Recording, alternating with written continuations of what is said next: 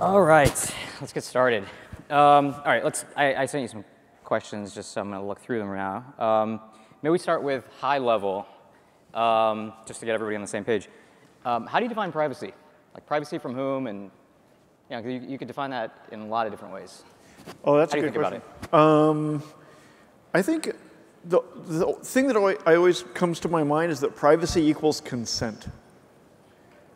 It's just, and I think that helps me think about it more clearly because there's a lot of confusion about the difference between like hiding everything, like being a spy or living in a cabin in the woods or whatever. And that's not what almost anyone wants. But everybody wants control and like to consent to how their information is used today, right? Well, I'm biased. I tend to think so. But do you define that from like privacy, consent to whom? Like who is the object of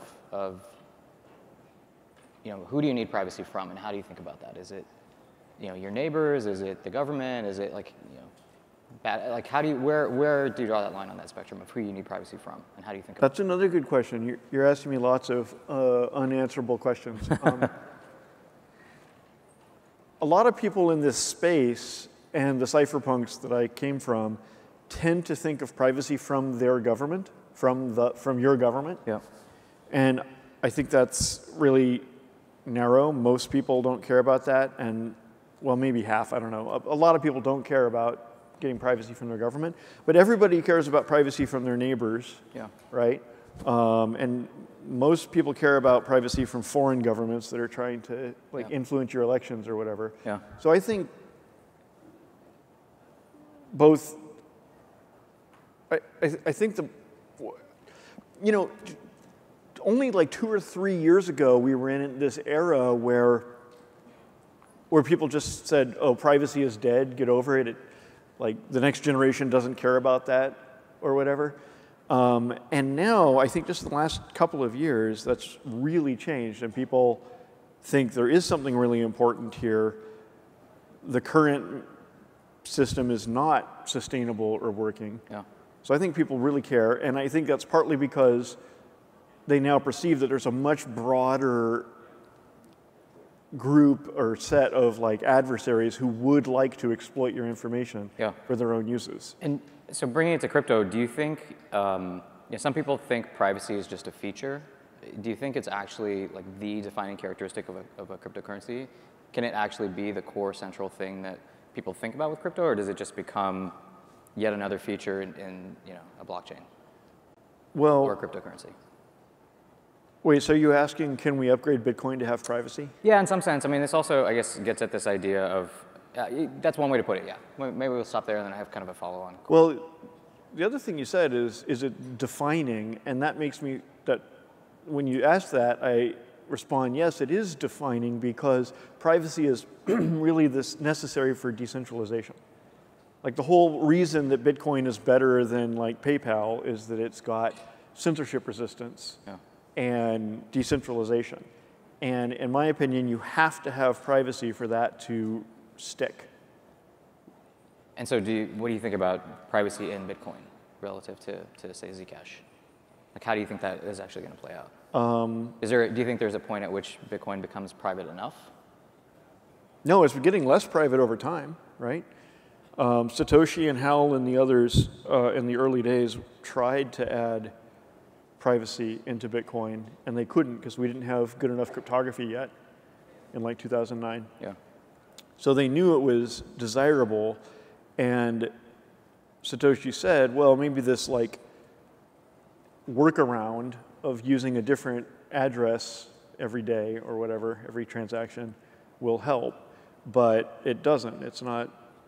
It reminds me of when the internet was new in the 1990s, and people said on the internet nobody knows you're a dog because a TCP/IP address is just 4 numbers with dots between them. It doesn't have your name in it. That's like the level of naivete of thinking that Bitcoin has privacy because a Bitcoin address doesn't have your name in it. Yeah. So where do you think kind of in the stack, layer 1, and layer 0, even at the networking layer, layer 2, like where do you think you have to actually implement privacy as a cryptocurrency? Right. Yeah, so privacy isn't a feature you can add, like in a new layer or in one layer or whatever. Privacy is the absence of data leakage. And that means you have to do it at all the layers, because like if one of the layers is leaking all of your data to your adversary and they're exploiting it and using it against you, that it doesn't matter if one of the other layers isn't. Yeah. Right? Yeah. So that's really hard. But the blockchain layer is the one that I'm paying the closest attention to right now. And it's a really important one because if it leaks information, it leaks it to everyone, which means all the foreign governments and your worst enemy and your stalker and everyone else. Yeah. Do you think there's such a thing as too good a privacy?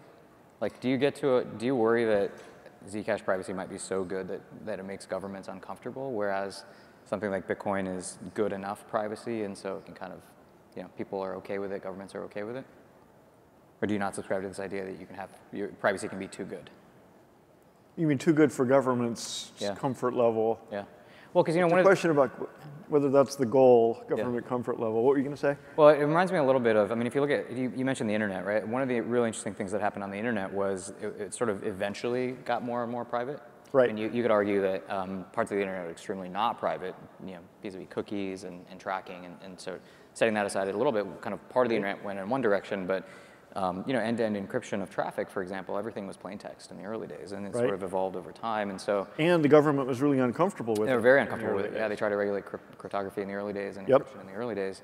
But some people argue that part of the reason that the internet ended up being able to have HTTPS and end-to-end encryption was because it was good enough, and then you sort of over time got better and better. And had you started out kind of where we are today. On the internet, that maybe the government just wouldn't have been okay with it. Well, that's the analogy to what's going on right now with Bitcoin and Ethereum and Zcash. Like the government of India is already uncomfortable with all of them. Is already trying to ban all of them, right? The government of USA is not trying to ban any of those three right now. Wait, what was the question? Is it? Can you have too good of privacy? Like, do you worry that actually by going out of the gate with such strong privacy, that you actually? What we have done in Zcash is working pretty well, namely making like cryptographic strength privacy, which I analogize like you do to SSL in the 90s. But in Zcash we have that like backward compatible HTTP mode, and that was originally not intended to make governments more comfortable. It was originally intended to make implementers more comfortable, so they could reuse their Bitcoin implementations. I didn't know that. Yeah, that was the intention of that. That's pretty funny. And it's worked very well for that, but it also works well for making governments more comfortable, even though I think that's a mistake on their part, but it works. Interesting. So how do you think about Zcash relative to other privacy coins? Like, how do you think this landscape sort of plays? Zcash is the best. Well, you're not biased, so. But how do you think this plays out over the next couple of years? Because people are taking different approaches. It's not that I think it's the best because I'm committed to Zcash. It's that I went and decided to make Zcash because I had examined the others and thought they weren't good enough.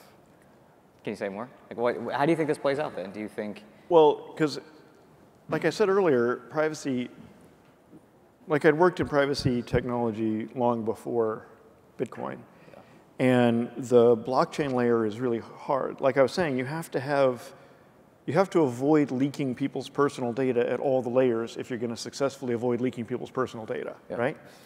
And we know how to do that more or less with HTTPS at the web layer and with networking and so forth. But we didn't have a good way to avoid exposing people at the blockchain layer.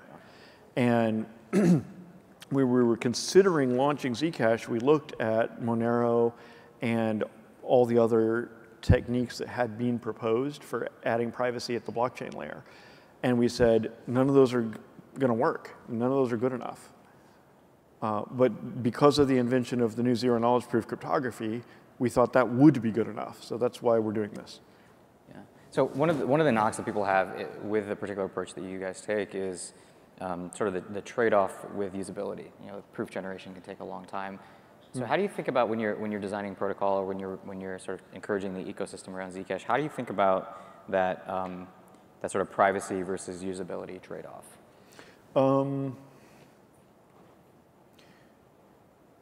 There's efficiency, and then there's user interface. So definitely anything that's inefficient in computation or networking or anything is a usability problem. And that's a challenge for newfangled cryptography to be efficient enough. But then user interface, I think that privacy and usability help each other and are not contradictory, because I think privacy is about consent, and I think good user experience is about the computer doing what you told it, like understanding what you meant and just doing that. And so that means if you say you want to expose information about yourself to someone, the computer does that for you, and it doesn't expose information about you to other people that you didn't say to do that. And so therefore I think it's good user experience and not worse. Does that make sense? I think so. I think security and usability are really, I think it's a mistake that people often think of them as contradictory, and that's just bad security and UX design that makes them that way. Does that make sense? Yep, it does. You want to switch, maybe we can switch to kind of, that's a great high-level overview, I think, just to get everybody up to speed on kind of how you think about the world. I think one of the more interesting things that's sort of topical and timely that's happening right now is Zcash is going through a bit of an evolution in thinking about the future of Zcash and the developer fund sort of process of how do you actually fund protocol development. Can you give a little update kind of on what's happening and kind of where things are? Just for people who may not have full context on what's been happening. How much background do people in here already know about Zcash's funding? Raise your hand if you know how Zcash is funded today. Okay, keep your hand up if you have been following what's been, that's a lot of people actually, that's great. Yeah, that's a lot. Keep your hand up if you have been tracking some of the discussions around how Zcash will be funded going forward. Okay, so it's kind of like half. Yeah, maybe so like a for the half of the people who don't know how Zcash is funded in the first place, when we launched the Zcash blockchain, the consensus rules were baked in at the launch that say for the first 4 years, it's a proof of work blockchain, 80% of all the coins go to the proof of work miner who found that block, and 20% of the coins go to a bunch of founders. And out of that 20%, some of them have gone to my company to fund continuing development. So that's where we are so far. And you're now in year 3 of... Yeah, this is year 3 out of that 4-year era. Yeah, and so now you want to give a little overview kind of what happens after next year? What happens when year 4? So next year, that first 4-year era ends, and the Zcash community is deciding what to do about that. And what's really the important takeaway result of this is that the Zcash community is taking power away from me. But I don't necessarily expect you to believe that because I'm the one saying it. I'm up here. So watch this. Here, you scoot over there. Okay. So Avichal, you recently proposed that the Zcash community allocate new coins from the blockchain starting next year. Just so you know, I have more questions for you. What? I have more questions for you too. So. Oh, you have more questions? We'll see about that. I have questions for you. And let's see, didn't you propose that the new consensus rules should be changed to give all those coins to a 5-person council that you're going to set up? Sort of. So just for context, I put a proposal out there because I was tracking and I was unhappy with the proposals that I saw, the proposals that were being put out there, and the motivations were really, I thought that the community needed to take power away from Zooko, in short. Really, like, we need to move towards decentralization for this thing to survive. Yeah. For full disclosure, like, we don't hold any Zcash, so I'm not trying to pump, I don't have like heavy bags or something. So Electric Capital doesn't hold any Zcash? No, and actually funny, Electric Capital is not affiliated with Electric Coin Company. We were Electric Capital before there was an Electric Coin Company. Sorry about that. And I'm not going to spend the next 10 years of my life telling people that I'm not affiliated with the Electric Coin Company. No, it was very much motivated from this place of if I put on my my startup CEO hat, how do I think about governance and how do I think about moving this ecosystem towards decentralization? And the things that jumped out at me were, I think there have to be more people building. I think you need ideally a really long tail of developers. I think Ethereum has done a great job of creating a community where thousands of people want to come in and write code. I think you want to create a process by which the people who are deciding where the money goes are not the recipients of the money. And so in my proposal, I explicitly said that the people who are allocating capital can't be receiving the capital. So what that would mean is, for example, like so that means I can't apply to be on the 5-person board of directors. Right. As long as you're CEO of the electric coin company, you couldn't be on the group that decides where the money goes. So I have to choose. If the community settles on your proposal, then I have to choose between applying for a seat. Right.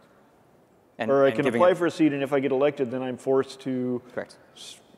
Seed CEO of my company. Yeah, and I think you want, like in any good governance system, I think you want some sort of like separation of powers, and you want like checks and balances. And so I think one proposal was basically you take the people who are going to give the money to people to go do work and make sure that they're not the recipients of that money. And so the people doing the work are different than the people they're deciding where the money goes. Kind of relatedly, I think you want, like one of the things I think hasn't been great in the community is there aren't accountability feedback loops quite the same way that you see kind of like in a free and open market, which is the protocol rules sort of dictating that certain individuals or organizations are going to get money from the protocol directly, I think is not great. You really want to create a system where money flows out. If somebody does a great job, they get more money. And so if they don't do such a great job, they get less money. The accountability feedback loop is that the funding ends after 4 years. It's got a 4-year-long cycle for feedback. Yeah, that's right. And then the hope is at the end of that next 4-year cycle, it's ideally there are enough businesses that have been seeded through the protocol itself that there's a self-sustaining ecosystem around it, and so people can actually keep running their businesses and keep investing in Zcash. Okay, so you've put forward this proposal that for years 5 through 8 of Zcash, 20% of the coins go to this 5-person council. No one is allowed to be both on the 5-person council and receiving the coins to actually build stuff. Yep. And does that proposal have a lot of support in the community? Short answer is we'll find out. But it's been interesting. I think the discussion around it has been pretty fascinating. I'm actually curious what your perspective on it is, because people have pinged me like privately a bunch on Twitter, or we've actually I've reached out to some of the other people who have other competing proposals, because I think there's directional alignment probably on like 75% of it. Around one, my read is, and I'm curious what you think, but my read is there is general directional alignment that we should have a dev fund, that some sort of independent group of people, ideally people who understand the protocol, who are technical, but also, in my opinion, people who should have some sort of industry experience and have like built and shipped software and scaled software. I think so that kind of DNA specific to your proposal. And actually one or two others. I think there's really? If I remember correctly, I think like Chris Bernitzky's proposal I think has some sort of similar tinges. I think Matt Longo's proposal kind of has a similar one. Okay. I shouldn't speak for them. I should go back and reread them. It's been a couple weeks since I've really looked at all of them. But I think a lot of them have this sort of belief that getting people who have built and shipped software and built products at scale that's good DNA to have in an ecosystem. But at a high level, it's really, I think, 75. If I had to guess, like 75% of the proposals that are sort of being reasonably considered sort of are directionally aligned that there should be a dev fund. And there are like 15 different proposals that the community have put forward for what to do about the consensus rules and funding and governance starting in year 5. Yeah. And I think almost all of the ones that I see getting discussed on the community forums are something like yours, namely that there's going to be new funding allocated out of the issuance for the next 4 years, and that someone, not Zooko, is going to get to control what is done with it. Yeah, which is good. I mean, I think that's what you'd want. Can we switch back? I have more questions. Oh, okay. So I'm kind of in the seat of having put one of the proposals out there and then kind of talking with people about it. I'm curious from your perspective, what are some of the lessons learned in the process so far? Everything takes way longer than you think, even when you take that into account. Because we've been working, or well, the community's been talking about this starting from like a year ago, and yet, and we had said at one point, well, we have to bake in, we have to agree and settle on what the new rules are going to be by October of 2019, so that everyone has a full year to like get ready for the new consensus rules to kick in October of 2020.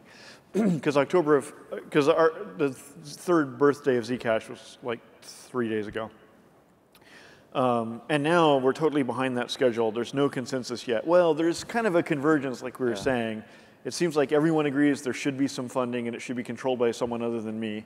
But then there's a whole lot of disagreement inside that between how much and who should control it and how they should be elected and all this other stuff. And so we're really nowhere near like implementing it and committing to it and baking it in. So I wouldn't be surprised if it's like next summer before that's finalized. So that's my first lesson: is you should plan it, expect it to take a long time for a community to develop something like that. Can you not make it like the DAO?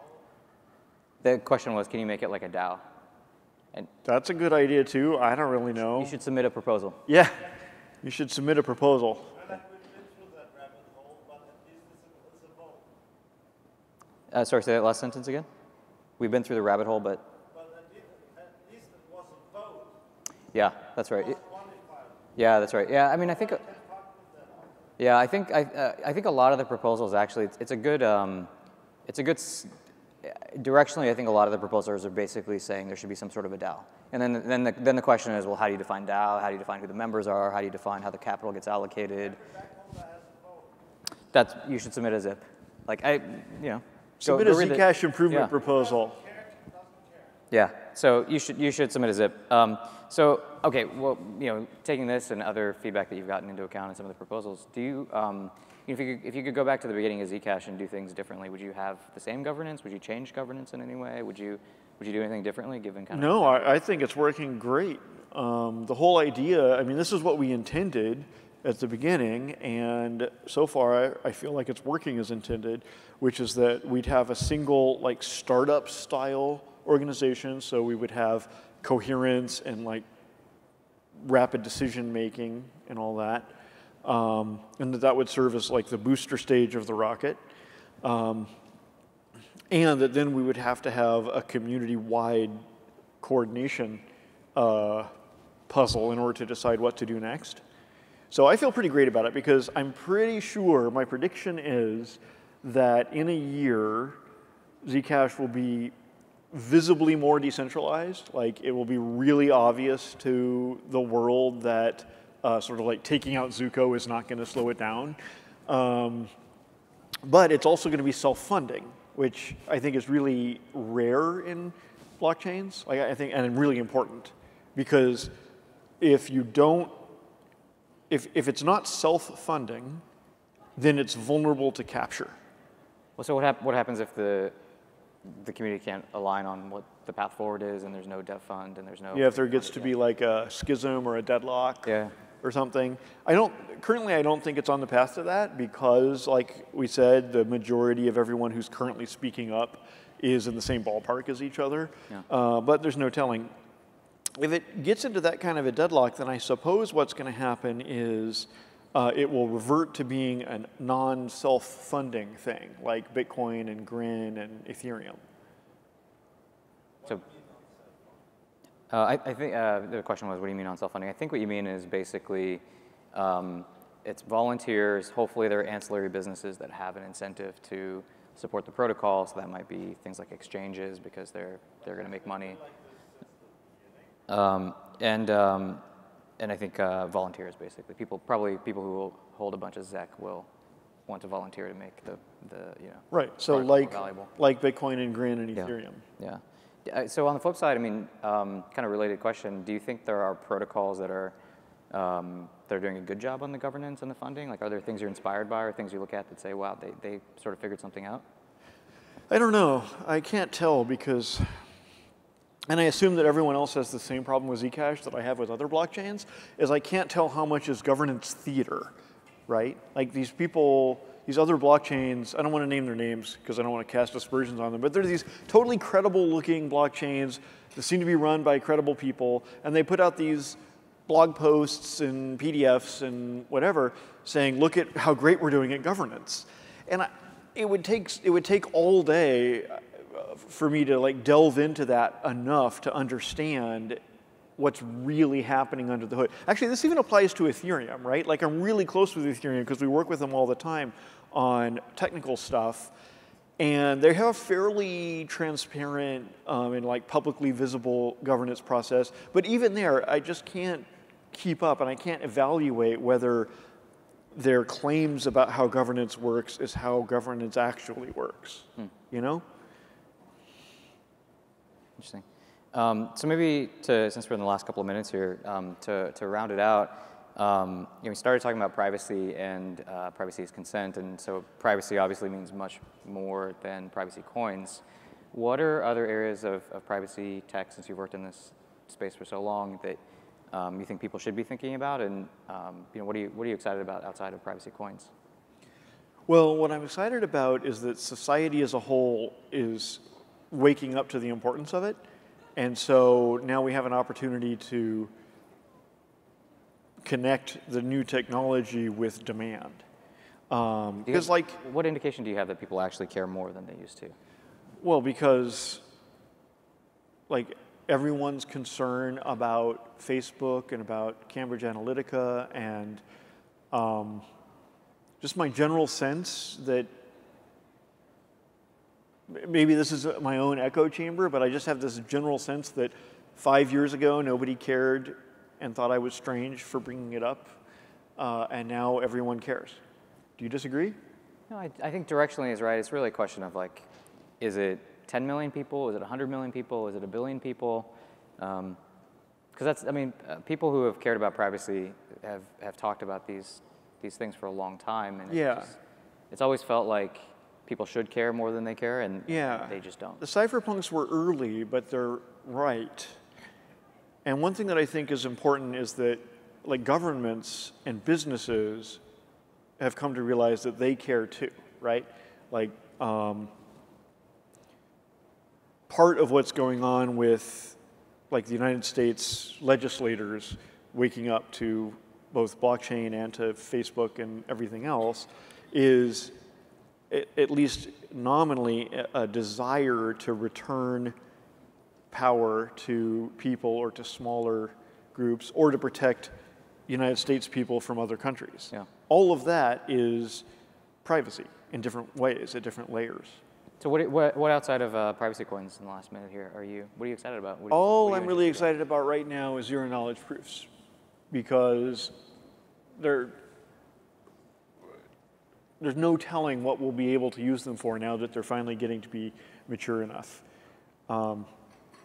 By the way, my employees just invented a new zero knowledge proof called Halo, and it's so exciting. It's the first ever trustless, recursive, practical zero knowledge proof. So if it works out, if it survives scientific peer review and everything for a year or two, it might be the tool that can solve all sorts of problems in society outside of beyond blockchain. Yeah.